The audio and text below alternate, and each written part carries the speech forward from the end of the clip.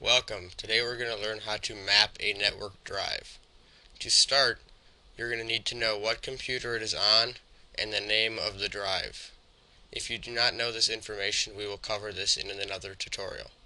To start, we're going to go to Start, My Computer, Tools, Map Network Drive. And here's where you need to know the IP address or the name of the computer which the shared drive is.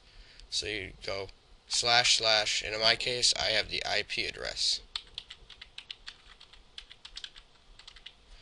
And then another / and then the name of the shared thing or folder or drive, which in my case is public. And then you'll hit finish.